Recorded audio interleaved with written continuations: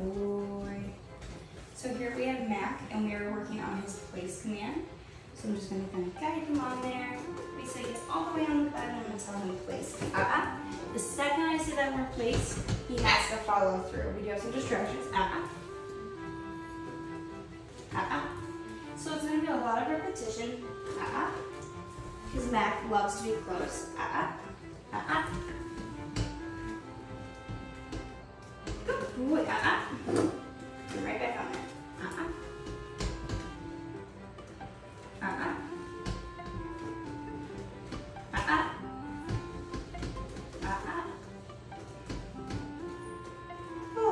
Boy, so now that he's settled in, I'm going to follow that up with praise. No food reward at the beginning nor throughout this command. It's just the end game reward is a treat. Okay, good boy. We'll do that again. Place.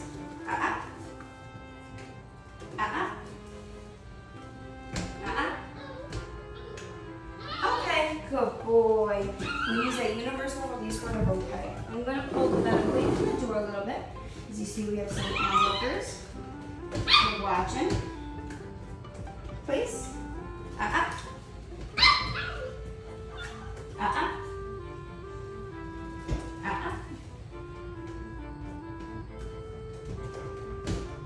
Good boy. Lots of calm praise. Okay. Good boy. Place. Good boy. Okay. Good boy. Sit. Good. Mac, place. Yes, good boy. Good. Good boy.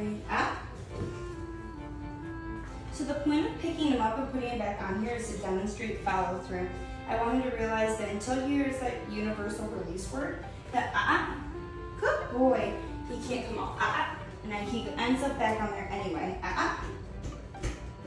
Good boy. You can give him praise throughout this again, just no food reward throughout. We want him to work for that, and that's the end goal. Good boy. Good. Yes. So the reason I pick him up and put him back on, again, is to demonstrate follow through. We want him to realize that he has to stay on there. And when given that release word is the only time it's appropriate. And the reason you pick him up and put him back on there is because if I were to sit here and try and lure him back on, or guide him back on, place, he would start to think, oh, well, I don't know what it is I'm being asked of. It would go over his head, and we'd be setting him up for failure. So instead, what we want to do is, if I pick him up and I put him right back on there, no praise. I'm not rewarding that premature breaking away. Okay, good boy. Please. So I'm going to see if there's a treat on there. Good boy. Good, listen,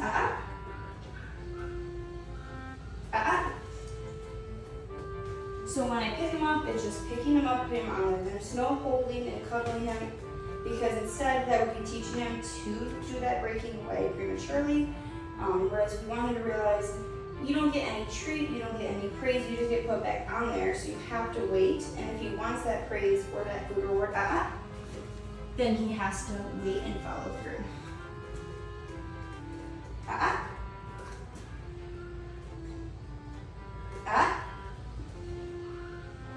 Okay, good boy. Good boy.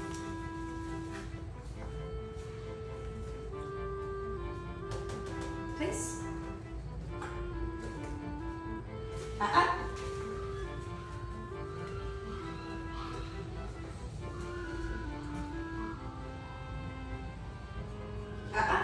Good.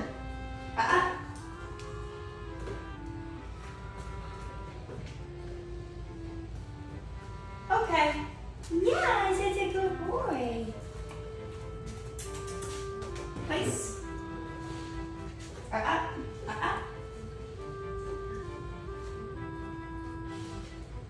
And this will take a lot lots of practice when he comes home, but eventually you can build him up to holding this for 10, 15, maybe 20 minutes.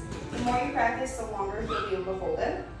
This command is really great for an office setting or you work from home, doing dishes around your house, etc. It's a great command to use when you want to send him somewhere and just have him be content. So it's less structured than a stay. He does not have to hold a sit or down position. As long as he stays on the bed, he's doing exactly what I want. So when he comes off, that's why I say that just to let him know I don't appreciate that behavior. Place. We'll start over that place command anytime he breaks away. Place. Good boy. Okay. Down the road, when he has this command down pat, you can introduce a crate safe toy or long-term treat for him to chew on or help him have the time pass faster. So that's something to keep in mind down the road when he has this down pat.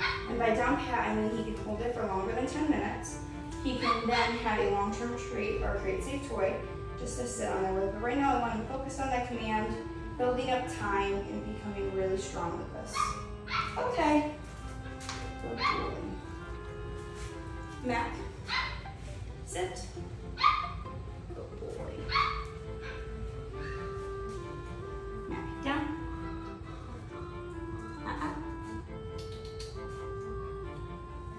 Down.